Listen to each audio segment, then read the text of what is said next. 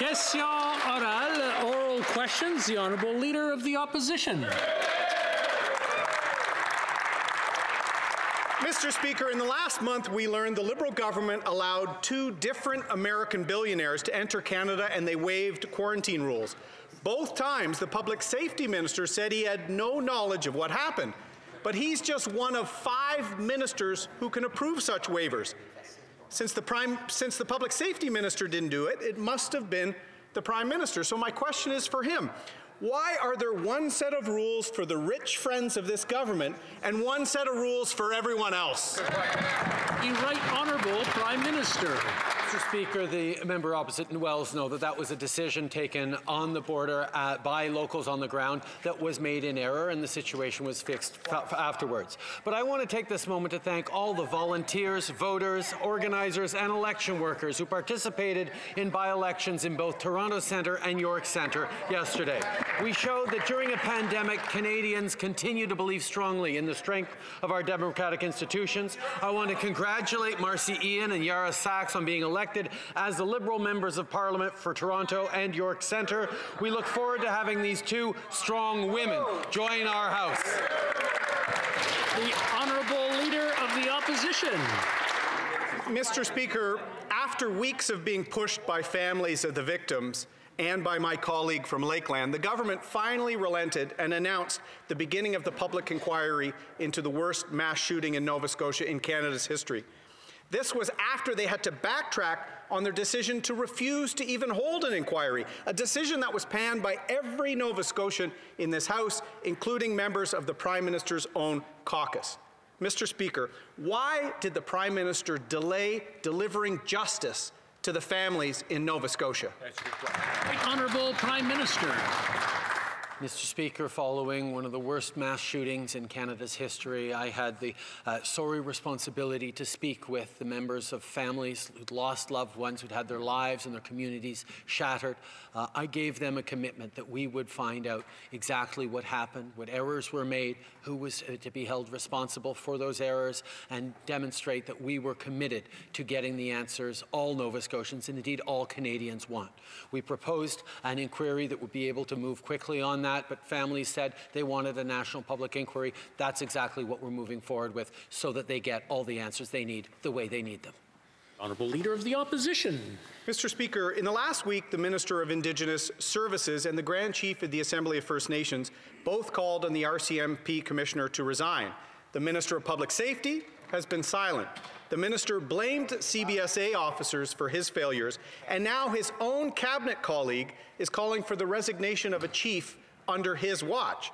It's hard to believe that minister was once a chief himself. My question to the Prime Minister is simple. Who is in charge of the RCMP? Honourable Prime Minister. Mr. Speaker, there is a long history of systemic racism in our institutions in this country, including in the RCMP. We've acknowledged, as has the Commissioner, that throughout its history, the service has not always treated racialized and Indigenous people fairly. There is no question for anyone on this side of the House that the systemic racism exists within the RCMP.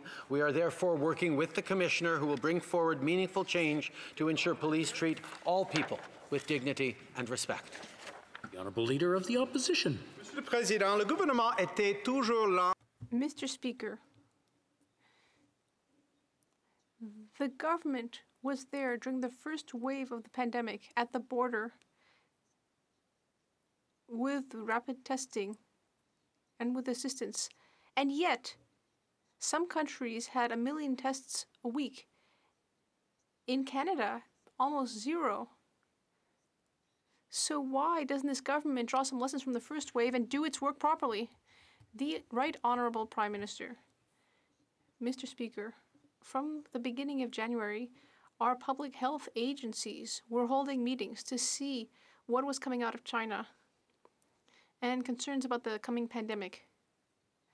From the very beginning of the pandemic here in Canada, we prepared the Canada Emergency Response Benefit, or CERB, and we delivered it to millions of Canadians throughout the country. Our public servants, the public service, worked very hard to offer assistance almost immediately.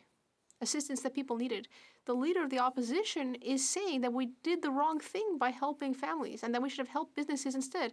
We did help businesses, but first we helped families, Mr. Speaker. The Honourable Leader of the Opposition. The Prime Minister likes to pretend that he's a partner of the provinces, but his minister blamed Quebec and the provinces for the current situation. And the Prime Minister is saying he's going to interfere in areas of provincial jurisdiction. Will this Prime Minister stop blaming others and finally get to work? The Right Honourable Prime Minister. Mr. Speaker, we respect and understand areas of provincial jurisdiction on this side of the House, and we fully recognize that long-term care in Quebec, for example, is an area of provincial responsibility. But we want to work with Quebec, with all the provinces, to ensure that our seniors are protected throughout the country, that there is a standard of care that can reassure all Canadians, seniors and families, that we're taking care of seniors throughout the country. That's the federal government's responsibility, to ensure that all Canadians are taken care of, and that's what we're going to do. The Honourable Member for Belleuil-Chambly. Thank you very much, Mr. Speaker. I would like to discuss what happened to a teacher at the University of Ottawa. The Prime Minister said we're all responsible for our words. Well, I guess we're also all responsible for the makeup we wear. Isn't that right? During his blackface episode, I didn't call the Prime Minister racist. And in the same spirit, does the Prime Minister recognize that the Indian Act is racist and systemic?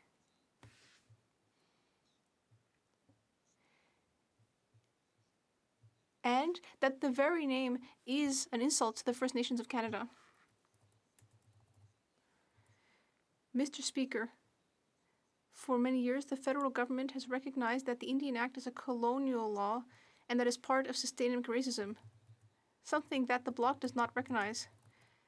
And this is a problem that needs to be fixed. We are working with Indigenous peoples in order to move past the Indian Act.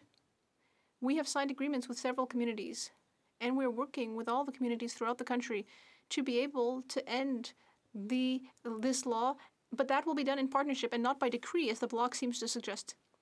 The Honourable Member for Belleuil-Chambly.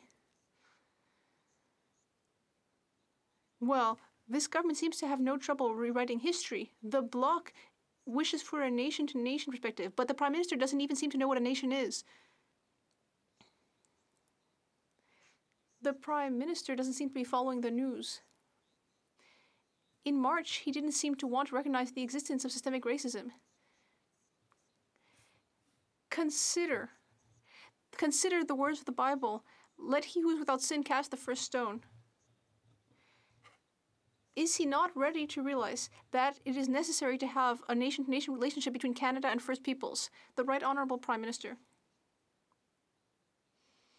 Mr. Speaker, if the leader of the Bloc Québécois would deign to talk to the leaders of First Nations communities throughout the country, he would see that there are several nations that still wish to have the partnership and protection even under this unjust colonial legislation. Before moving past it, whereas others would like to do away with it more quickly. So we are working in partnership with these nations. We are dialoguing, and we will continue to respect reconciliation in partnership at the nation's pace and not at our pace. The Honourable Member for Burnaby South. Thank you. Today, I met with FTQ representatives, and they repeated that they wish to have universal public health benefits. Because, for pharmacare rather, that almost 1 million Quebecers don't buy the drugs they need because it's too expensive. Why won't this federal government create a universal, entirely public pharmacare program? The Right Honourable Prime Minister. Mr. Speaker, no one should have to choose between paying for medication or food. We will continue to work with the provinces to reduce drug prices throughout the country.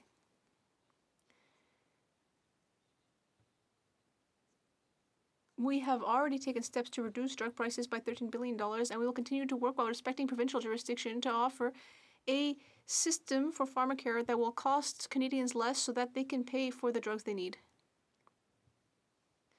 Burnaby South. Thank you, Mr. Speaker. Tunney's Pasture is a daycare center in Ottawa. It's not for profit. Their landlord recently increased the rent to $14,000 a month, forcing this daycare to close. But here's the clincher. Guess who the landlord is? The Government of Canada.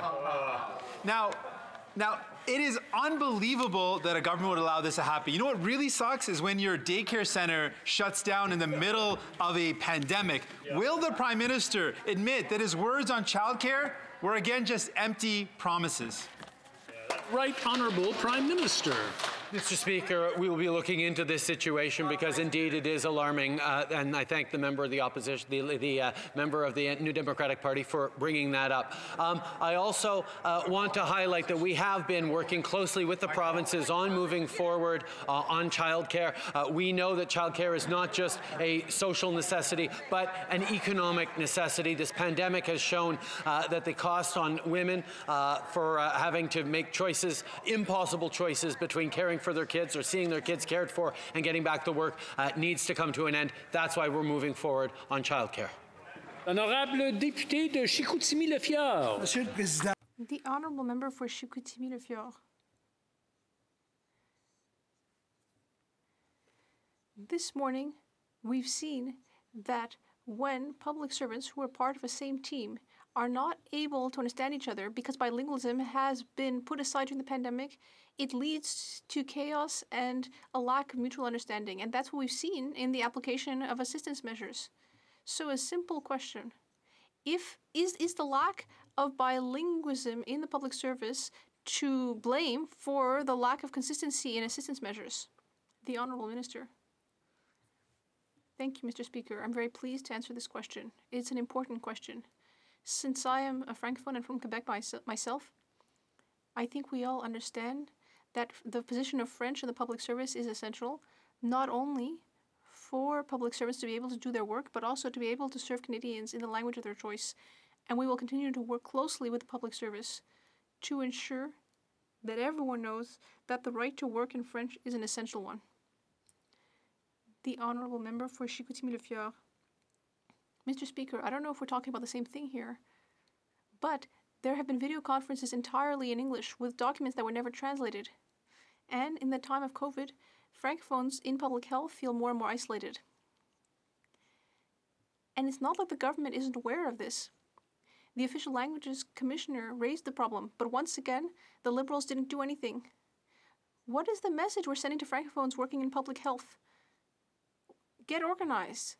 Make it work. Why did the government ignore the Official Languages Commissioner?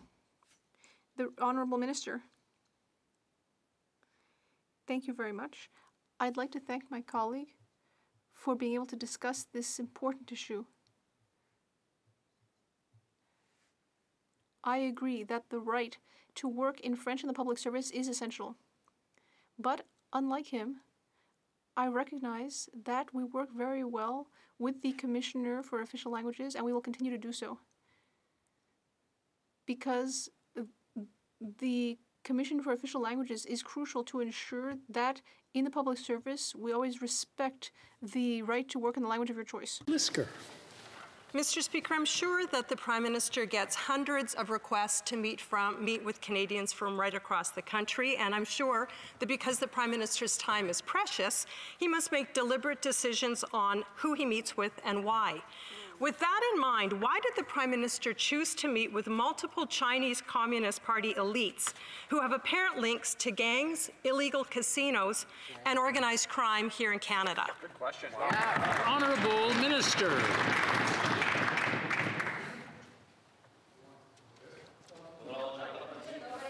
The Honourable Minister. Mr. Speaker. Mr. Speaker, I'm pleased to answer that question. As we all know in this House, the relationship with Canada, with China and Canada, is an intricate, difficult, and complex relationship that we are managing carefully, particularly in light of the fact that we have Canadians who have been arbitrarily held in detention. We will continue to do everything we can to ensure that human rights are protected, our Canadians' lives are protected, and we will continue to speak up strongly and forcefully for all issues that affect us and in that relationship with China. The honourable member for Portage-Lisker. Well, we know that some of these bad actors are also big donors to the Liberal Party and the Trudeau Foundation. You know, we're known by the company that we keep, Mr. Speaker, and this Prime Minister seems quite comfortable hanging out with Chinese Communist Party officials, which begs the question, does this Prime Minister's fear of Communist China and his refusal to, for example, ban Huawei from Canada's 5G, or stand up for Canadians who are being held hostage in China, have anything to do with him being compromised by his cozy relationship with CCP officials? Good question. The honourable minister. I'd like to thank my colleague for the question. We will take no lessons from the Conservative when it comes to standing up to China, Mr. Speaker. We were the very first country in the world to suspend our extradition treaty after the imposition of a national security law. We suspended the export of sensitive equipment, and we have updated our travel advisory. Mr. Speaker, we have been a leading voice in the world when it comes to defending human rights, and we will continue to defend the rights and interests of Canadians around the world and stand up against anyone who would go against our interests. Thank you, Mr. Speaker. The honourable member for Carleton. Ce gouvernement mène une guerre contre... This government is waging a war against work. It is trapping people in poverty. According to a report from the Finance Minister Department obtained by a journalist, a single mother earning $30,000 a year would lose about 70 cents for each additional dollar earned. So, for example, if she earns $55,000, she would actually lose 80 cents on the dollar. And it is the people with the least money who end up losing the most. Why is this government penalizing people who are just trying to work to get away from their situation of poverty? The Honourable Minister. A wolf in sheep's clothing. I never thought I'd see one on the floor of the House of Commons. The reality is, when we put forward measures to actually cut taxes for the middle class and raise taxes on the wealthiest 1%, that member voted against it. When we changed the Canada Child Benefit to put more money in the pockets out of middle class families and stop sending child care checks to millionaires, that member voted against it. And with respect to the measures we put forward in this pandemic to ensure that middle class and low income families could keep food on the table and a roof over their heads, that member stepped up to the microphone and said an approach of big fat government programs wouldn't help Canadians. Those workers deserve to know that their government will have their backs, and that's precisely what we're going to do. L'honorable député de Carleton. Well, that member is a sheep in wolf's clothing. Oh. But, Mr. Speaker, speaking of creatures that don't actually exist, you know, he speaks about this so-called middle-class tax cut. Well, the report from the Finance Department says that its effects are, quote, difficult to spot. So it's kind of like the Loch Ness Monster. Big, notorious, spoken of often, but no evidence it actually exists. Now, Mr. Speaker, what the report does say is that when poor people in this country get up and go to work, this government takes more in clawbacks and taxes than they're allowed to keep of that extra Canadian dollar. Why are they punishing work? The Honourable Minister. Well, I'm entertained by the honourable member citing a mythical creature that's dear to my Scottish heritage. That's about as far as I can remain interested in this ridiculous line of questioning, Mr. Speaker. The reality is programs like the Canada Emergency Response Benefit have landed on the kitchen tables of 9 million Canadians. Programs like the Canada Emergency Wage Subsidy have protected the jobs of 3 million Canadians. Programs like the Emergency Business Account have supported 775,000 Canadian businesses so workers can remain on the payroll. The reality is, Mr. Speaker, when it comes to supporting low-income workers, we are looking out for their interests and, more importantly, advancing programs that are actually helping them get by during a time of unprecedented difficulty. L'honorable député d'Abitibi-Témiscamingue. The Honourable Member for Abitibi-Témiscamingue. Thank you very much, Mr. Speaker. Yesterday, Quebec announced that the closure of businesses in red zones would continue until the 23rd of November. We are now in the second month of the second wave, and there are still entire industries that are still waiting for fixed cost assistance from Ottawa for the first month.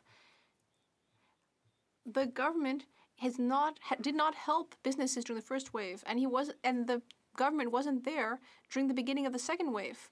Businesses may go bankrupt. I want a date.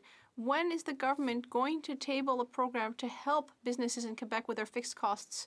The Honourable Minister. Thank you, Mr. Speaker. Our businesses are facing difficult times, especially those in red zones. With that in mind, we hope to work in collaboration with the Bloc Québécois.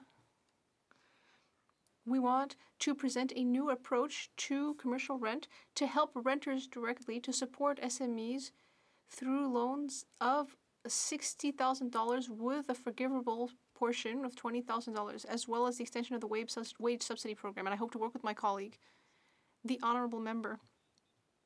Thank you, Mr. Speaker, but I didn't hear a date. I'll give you a date.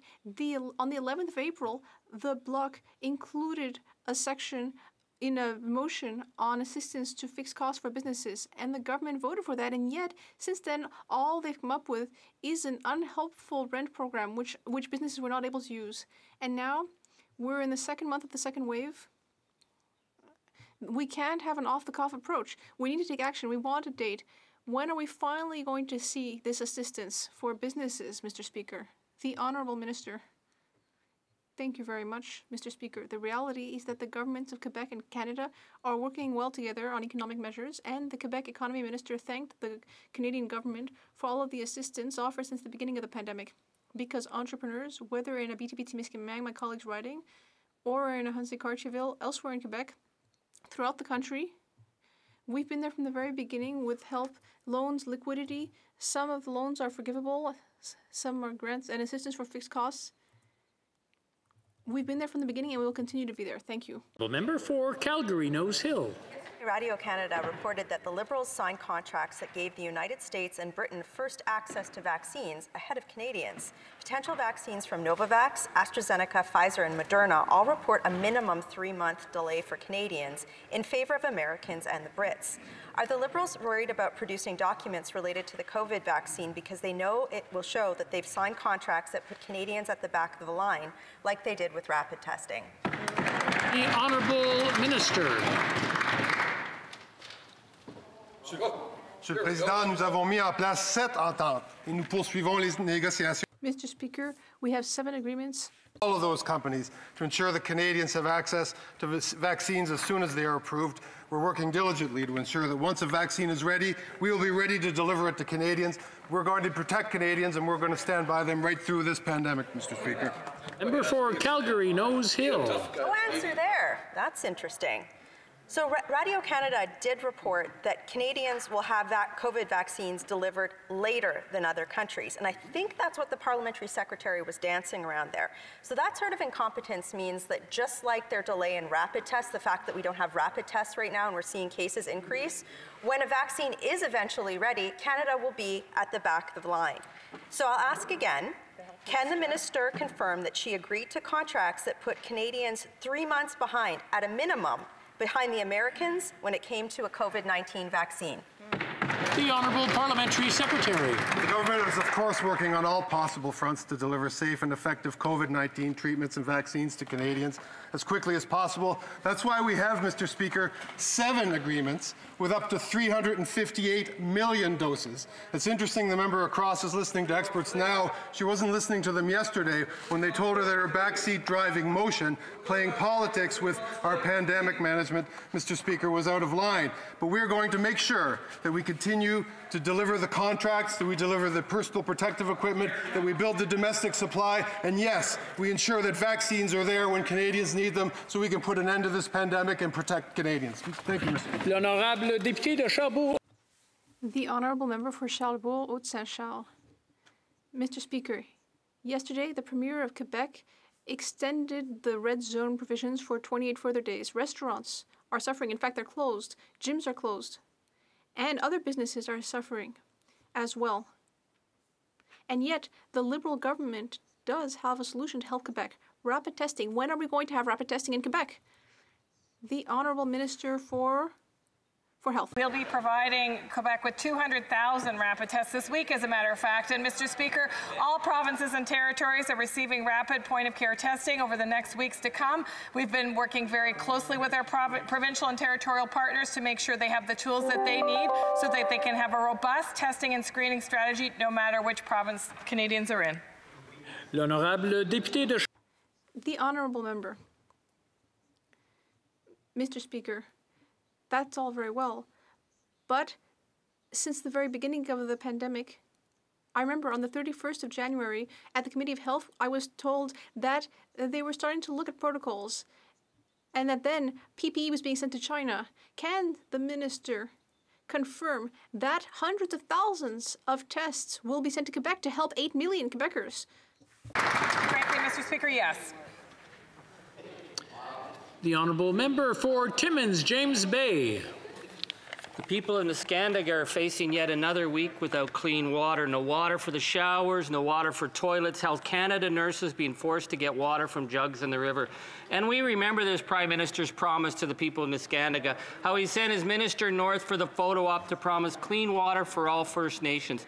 Well, that was 4 years ago, and now we have an evacuation in the middle of a pandemic. So I'm asking this Prime Minister, what's it going to take for him to sit down with Neskantaga and put an end to this disgraceful abuse of their rights and dignity?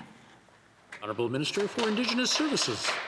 Thank you, Mr. Speaker. Let me say it's entirely unacceptable that Neskantaga has gone without clean water for 25 years.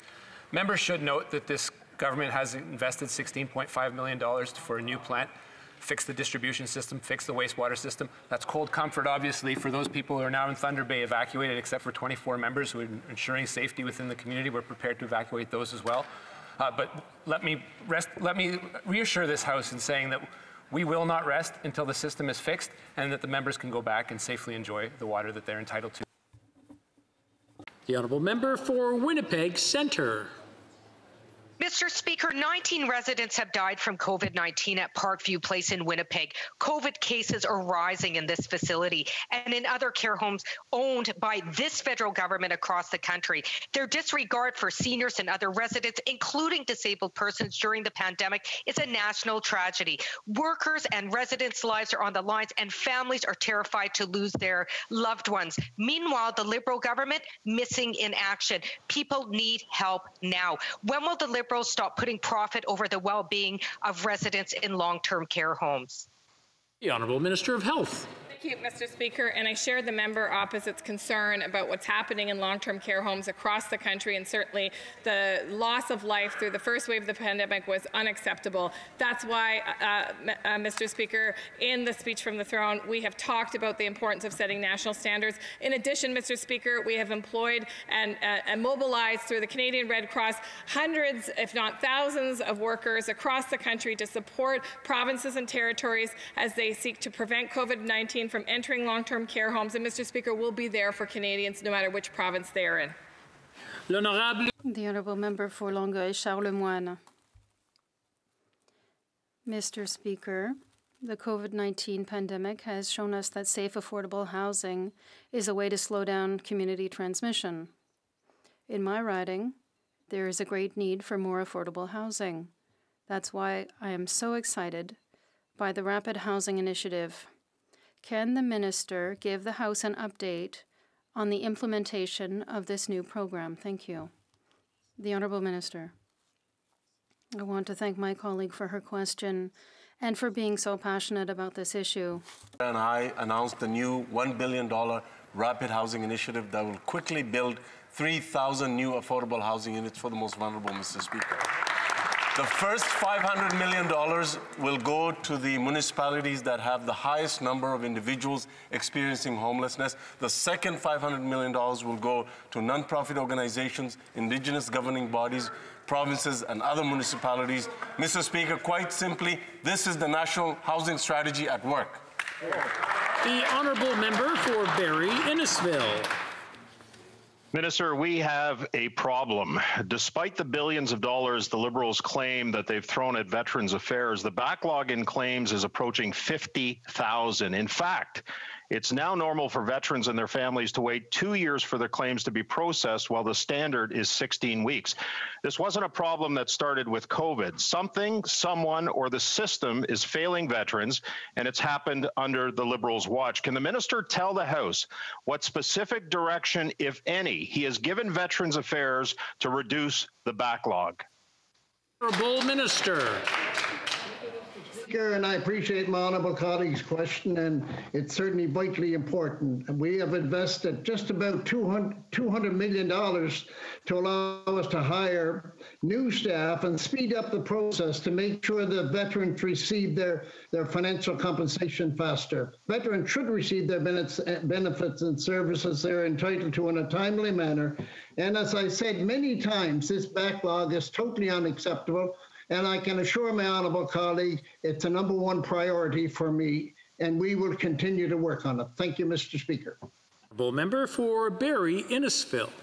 Well, Minister, it's getting worse, not better. We're at a point in time where access to benefits veterans and their families need should be easier to get, not harder. And yet veterans are saying that they're having a hard time getting the necessary paperwork to apply for financial compensation and benefits, further delaying their claims.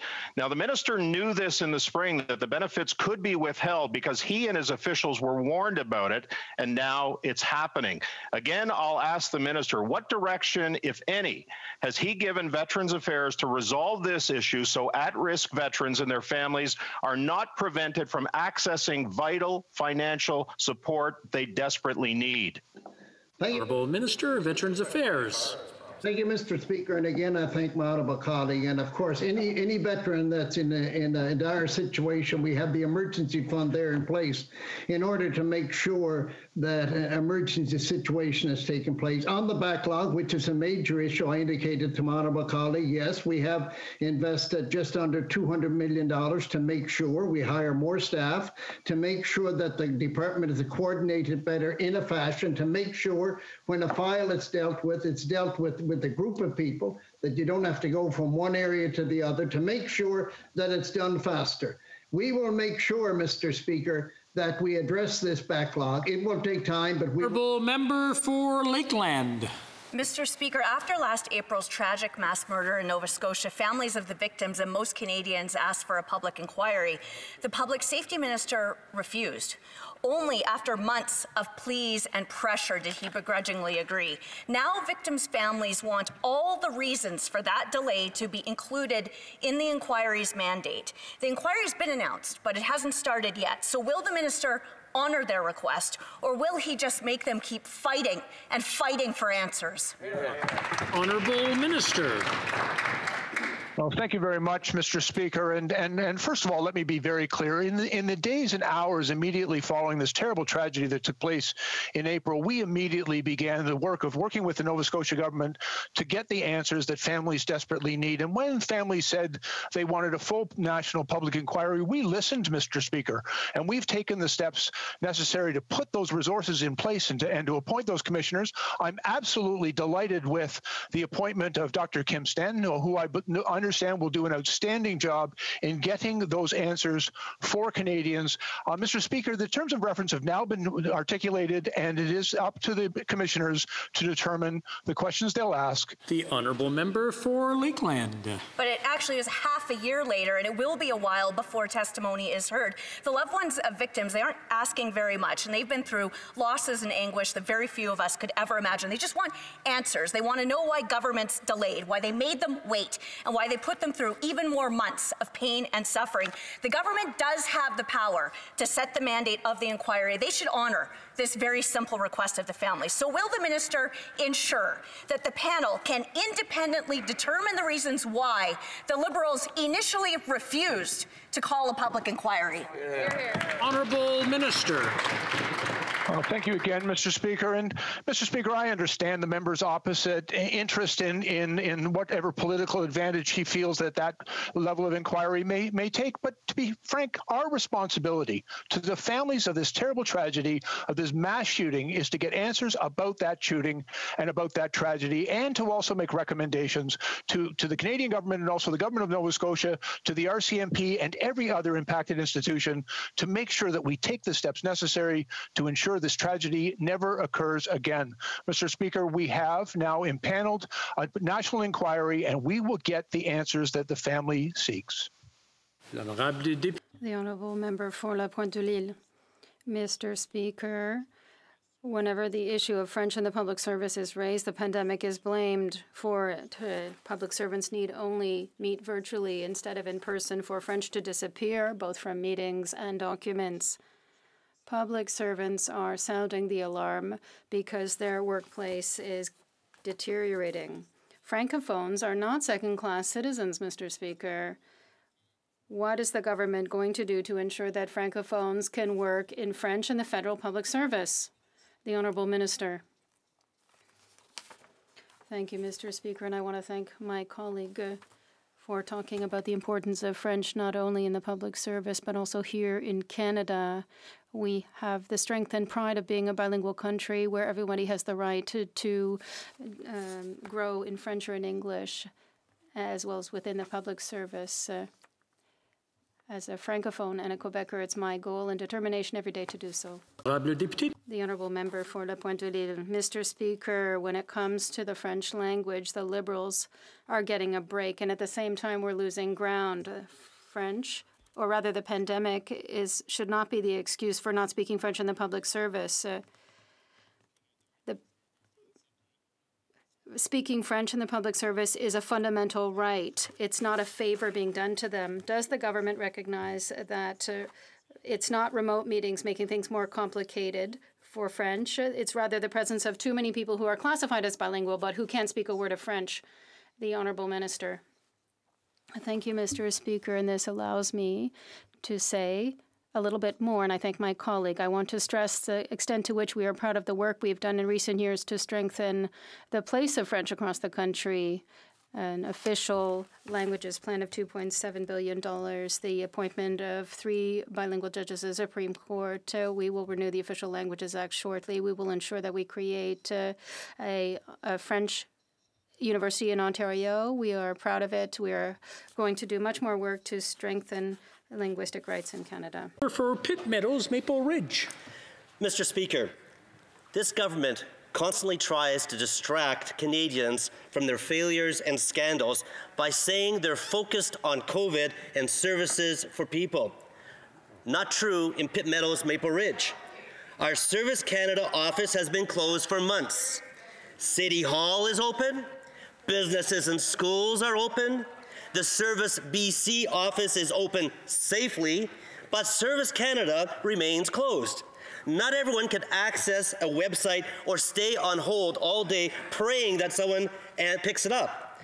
Would the minister responsible for ignoring the needs of my constituents apologize and commit to reopening our office immediately?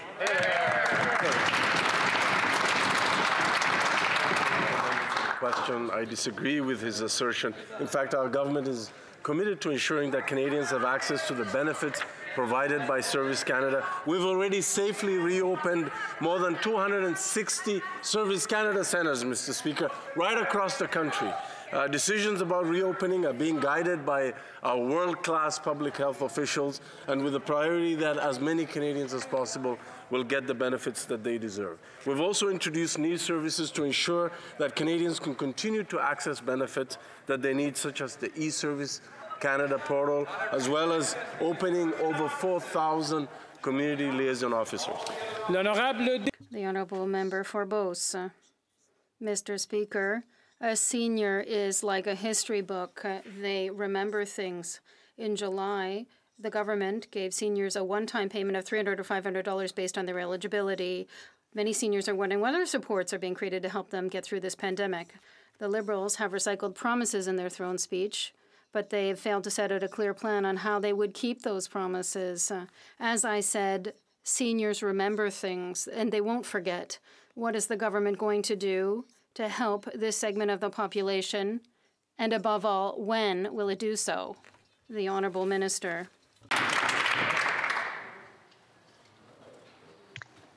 Thank Thank you very much for that question. While the government remains committed to implementing the policies that we've reaffirmed in the throne speech, as we've said, we are focused on managing the COVID-19 public health crisis. This year, we invested over twice as much on financial assistance for seniors as we committed to in our platform. We provided financial support to seniors 65 and above sooner and with greater support for the most vulnerable. Our support provided over $1,500 for couples receiving GIS. We will be there for our seniors and will continue to work hard to deliver for them. Thank you. The Honourable Member for Port Moody Coquitlam. Thank you, Mr. Speaker. Seniors in my riding are trying to plan their budgets with the withdrawal rates of RRIFs in mind. Back in April, the government announced that it would reduce minimum withdrawals from RRIFs for 2020 by 25%. Today, COVID-19 is still hurting investments, and many seniors are wondering how this will affect their RRIF withdrawals in the future. Will the government be transparent with their seniors and let them know what their plan is for RRIF withdrawals after 2020? Honourable Minister. Question, and I want seniors to know that they're not alone. We responded quickly with direct financial tax-free payments and supported over 2,000 local community projects helping seniors. We responded quickly to help preserve registered retirement income funds. We reduced the minimum withdrawals from RRIFs by 25% for 2020. And as the market is volatile during this difficult time, we'll continue to look at ways that we can best serve our seniors. Honourable Member for Cambridge. Thank you, Mr. Speaker. COVID-19 has impacted many Canadians with disabilities that have borne additional costs and challenges. Our government introduced and passed legislation to support Canadians with disabilities. Last week, we announced that the deadline to apply for the disability tax credit has been extended to December 31st so that more Canadians could apply. Mr. Speaker, can the Minister please inform the House as to how many Canadians will benefit from this payment and on what date these payments will commence? Honourable Minister.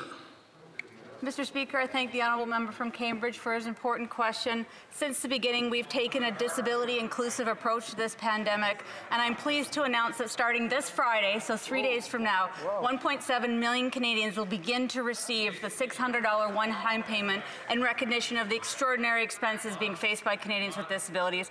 Mr. Speaker, I'll take this opportunity to thank our COVID-19 Disability Advisory Group, who, in the spirit of nothing without us, has provided this government with invaluable advice. We thank you, and we will continue to support our citizens with disabilities moving forward.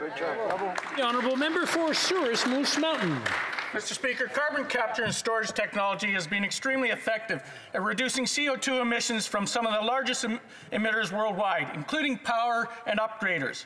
Countries like Norway, Germany, and Denmark have all invested in this green emissions cutting technology. Canada is a world leader in CCS. With energy investment leaving Canada in droves, why is the Minister allowing us to fall behind our international counterparts when it comes to CCS investment? Honourable Minister. Thank you very much for the question, Mr. Speaker. It's an important question. CCS technology is an important part of addressing greenhouse gas emissions, not simply from the oil and gas sector, but from many industrial sectors across this country. It is part of a broader suite of technology solutions, including hydrogen-related technologies, biofuels-related technologies that we are focused on as we work forward to ensure that we not only meet, but we exceed our 2030 targets, to ensure that we actually drive forward with economic progress and jobs while we are protecting our planet. Honourable Member for Red Deer Mountain View. Mr. Speaker, the expansion of the Nova Gas transmission line should be good news, but there's a caveat. Consultations with Indigenous groups ended February 19th.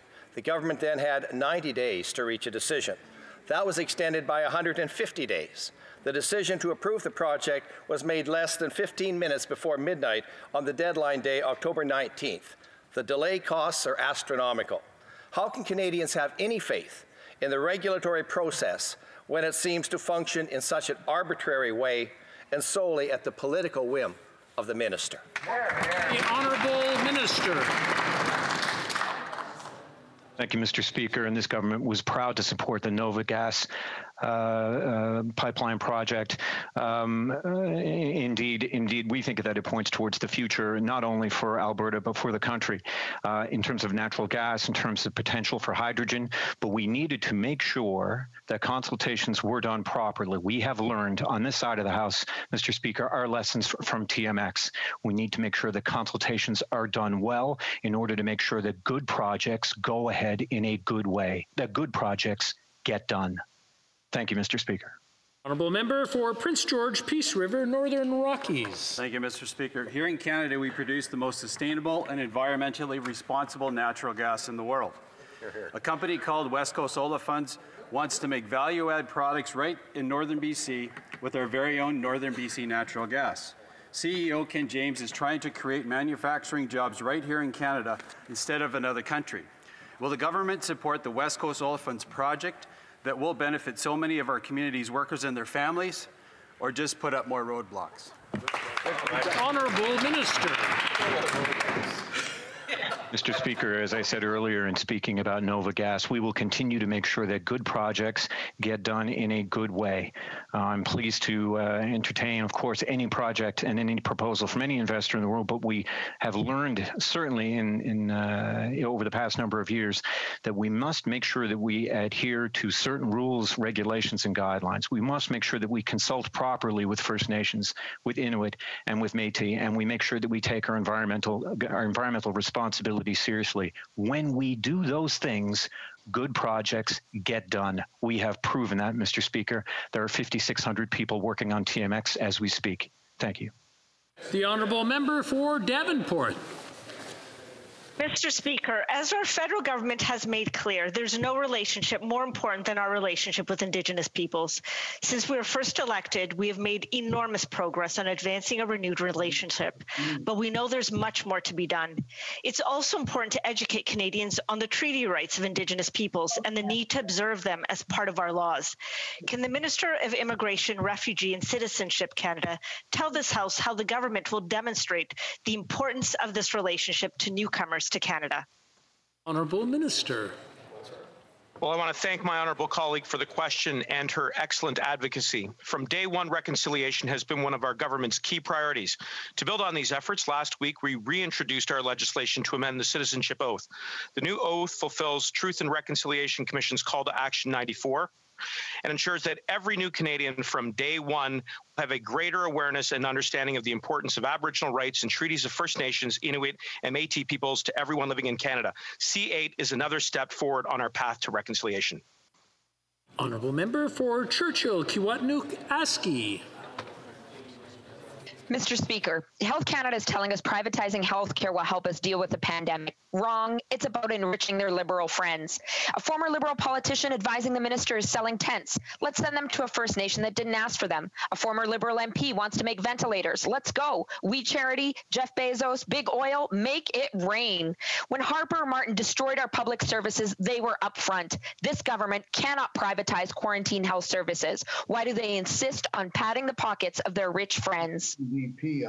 Honourable Minister. Mr. Speaker, this over-the-top rhetoric is exactly what Canadians don't want in the middle of a pandemic. You know what they do want, Mr. Speaker? They want a government that's going to work together, parliamentarians that are going to work together to ensure that no matter where a Canadian lives, they have what they need to get through this pandemic. Mr. Speaker, we're proud of the efforts to ensure that Canadians have the devices they need, the quarantine facilities that they need, the supports they need, and new technology and devices. And Mr. Speaker, we're not going to stop. Thank you very much.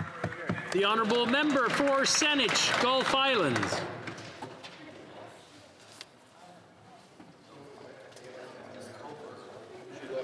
Mr. Speaker, sorry about getting off mute there.